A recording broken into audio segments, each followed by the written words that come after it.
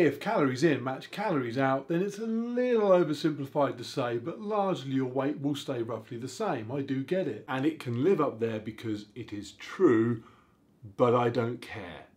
And I have been a calories in, calories out promoter. I know what it's like to put the idea to someone for whom it's a solution and them not be interested. I know the temptation to double down and talk to them about thermodynamics, or just patronize them and say, eat less, move more, you lazy fuck. But right now, I don't care. I know what a calorie is. I know what burning calories looks like. I still don't care.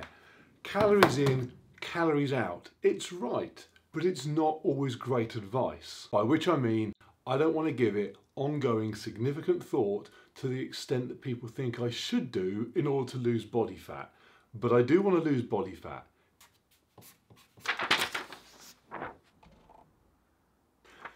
I believe this too. I wouldn't use that as advice for someone wanting to jump off of a building. It's right, but it's not always great advice. My point is not to conflate someone that is overweight and needs help losing some with somebody with sufficient mental health disorders that they would consider self-harm. Although, if you think the former doesn't have significant health implications, you should probably talk to an oncologist or a heart disease expert or a diabetes nurse. My point is that when you want to act in a way that is detrimental to your goals, your well-being, your happiness, knowing the science behind why it is detrimental and what the solution might be does not, for the majority of people, significantly improve the outcome of their situation. Yelling, "Mate, you can't fly, the stairs are over there," will not get you onto the crisis management team of your local fire brigade. And my last point of clarification, majority of people, buckle up, it might not include you. You might have it nailed. You might be able to take nothing but the hard facts and translate that information into motivation that knows no bounds. And you might surround yourself by people that feel the same. You might follow online people with those same abilities. You might be able to look at a tub of Ben & Jerry's, know the calorific content, and that be enough to put it back in the freezer. But you are not the majority. And if you think you are, go outside, look around, you're not. And when you see someone that doesn't have your attributes, the correct assumption should simply be, oh, there's someone different to me. Unfortunately, too often the conclusion that people come to is, they must be the same as me, but more stupid and more lazy. They must be if they can't put down a tub of ice cream. I can assure you, as somebody who has spent many, many hours building a business, raising a family, I was not, am not lazy, and at least average intelligence. But I've had more Ben & Jerry's that I didn't want to eat, but wanted to eat, but didn't want to eat, but ate, than you can possibly comprehend. Okay, why am I discussing all this? Yesterday, I was going to film a video and it never happened. I got very sidetracked, took my iMac back into Apple to get it fixed. They kept me waiting at the Genius Bar for 2 hours. It threw my day, never happened. But last night I was going through the footage just to see if there's anything I should keep. And I'd shot an introduction at the pool. And it occurred to me, I'm not far off having a visible six-pack. Historically, I haven't cared. In fact, training for next year's Ironman at this stage, it really makes little difference and it allows me to eat in a slightly more relaxed way. And ultimately, this channel is about saying to people, you might be able to improve slightly on where you are, maybe even get above average, and either is very cool. Having a visible six-pack is of no additional credibility in my role putting across that message. Shock and horror, despite what you might think from social media, having a visible six-pack is above average. But it's my 47th birthday in exactly 8 weeks' time, and I thought it might be quite a nice present to myself to have, even for a short period of time, visible six-pack. I've also got the weekend before a Spartan race, and running those shirtless is quite the Spartan warrior-esque thing to do. And the following weekend I've got a 50-kilometre ultra marathon, and I know that running that at 210 pounds weight will be more comfortable than running it at 220 pounds weight. So I thought, what the hell, let's have a go. Now in the past, my immediate reaction would have been to fire up MyFitnessPal and work out exactly where I can find the 450 to 500 calories a day deficit to achieve that objective. When I went from way over 300 pounds and lost about 100 pounds, I did it counting calories and running. I get that it works. This is me after I lost all that weight. And come with me.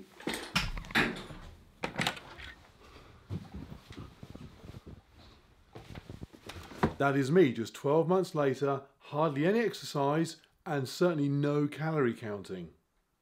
So I'm going to do what I did then for the next 8 weeks. Calories in, calories out, that's a concept that will obviously exist in my world, but it's going to be as relevant to me day to day as the fact that there is oxygen in the air when I go running.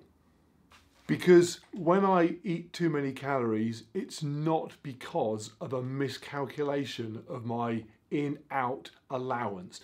It's not because I misjudged one of my macronutrients or misread the label on my whey protein isolate. It's because I was tempted and or found myself in a situation I associated subconsciously with eating badly and or lacked accountability.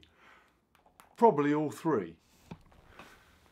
I need to fix that. I don't need to download another metabolic rate calculator. Temptation. I've mentioned Ben & Jerry's.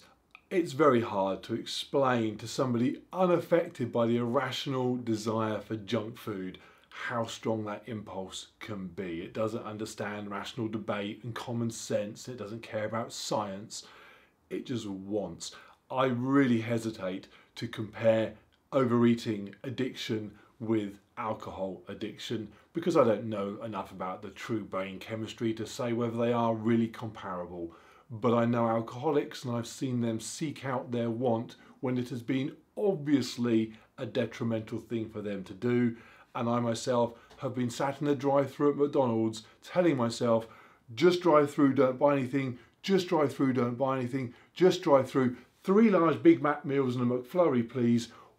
If you don't know somebody with an addiction and you don't work in a drive-thru handing out burgers to people mumbling mantras of self-loathing to themselves, here is a perfect example of irrational addiction, the best you might ever see.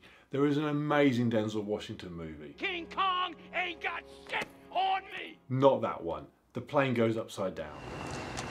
Not that one either. Spoiler alert, if you don't want to know the outcome to a pivotal scene in this film, turn off the volume till the hat comes off. In the movie Flight, Denzel is a pilot, a hero pilot, whose heroism saves the lives of hundreds of people during a crash that was outside of his control. But he is a drunk and was drunk at the time, and if that were discovered, he's going to prison rather than being celebrated for saving those lives. On the night before he is due to testify at an inquiry into the crash, his friends stash him away in a hotel room and remove all the alcohol. All he has to do is get up the following morning, go to the inquiry, not mention he was drunk, not be drunk, and he is a hero, not a villain. During the night, he notices that the door to the adjoining hotel room has been left open by the cleaners, and he wanders into that room. It's empty, but the minibar is full, and he reaches in, he takes out a bottle, and everyone watching the film is screaming to themselves, just put the bottle down. You will go to prison if you drink that, because if you drink that, you will drink all of it. And he puts the bottle on top of the minibar and walks away. And everybody that does not know an addict thinks, thank goodness, obviously he wasn't going to drink it, that would be nuts.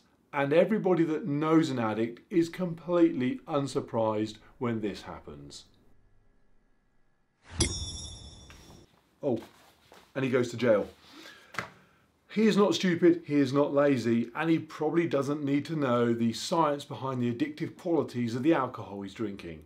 What he needed was no temptation. How does that relate to me? It's hard, and when I've used the alcohol example before, people have said, well, hang on a minute, that's a much more severe addiction with a much more severe solution, total sobriety. You can't compare them. True.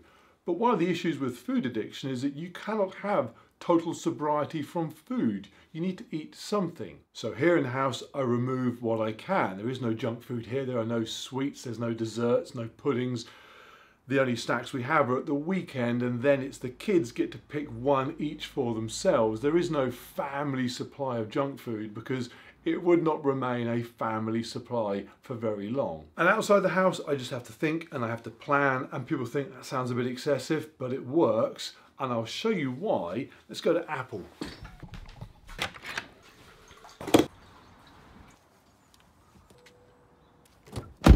So Apple have fixed the iMac screen in under 24 hours. Good stuff, Apple. The distance between my driveway here and the Genius Bar there, less than 10 minutes journey time. But it goes past stores that I have a far too familiar acquaintance with. So I've already had a good meal here before I set off. I'm now not hungry. I've got a workout planned in the gym here when I get home, so I have a motivation to not eat badly while I'm out. Some people think just to pop out to the shops, that sounds like a lot of excessive work. It is, but if I don't do it, it doesn't go well.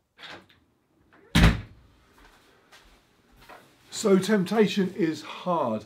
Find it, eliminate it, avoid it. Negative associations. Once you spot a negative association, they're pretty easy to break, but man, they can be sneaky. It took me an awful long time to realise that I was finding it almost impossible to watch TV late in the evening without something edible in my hands. I solved it very straightforward by bringing TV hour forward to just after our evening meal when I'm already full up and not hungry, and then later in the evening I would allocate time to do something else, maybe putting a video together or doing some work on the bikes, something that didn't have that association with eating while I'm doing it. And there are others, you just have to look for them and become aware of them. The most recent one for me that I've realised I need to get on top of is my post-race celebratory treat meal. The biggest damage I did to myself yesterday, getting home and having a gigantic Domino's stuffed crust cheeseburger topping pizza that was just, I mean, it was amazing, but it was probably suboptimal nutritionally. I've got into a very bad habit of associating doing an event, the training for an event beforehand, somehow adding up to an allowance for junk food. And it has to stop. I've got about 15 races between now and the end of the year. I can't have 15 junk food days. That association has to be broken. Actually, this weekend I've got a race, and in the evening we've already booked to go to a restaurant for a meal. And you might think, well, going to a restaurant, is that any better? It is. It breaks that link between done an event, eat complete junk. I will go to the restaurant and order something good and healthy and nice for me, and it breaks that association. And accountability, when you are required or expected to justify actions or decisions. It is not possible to justify the decision of having a Burger King for breakfast daily.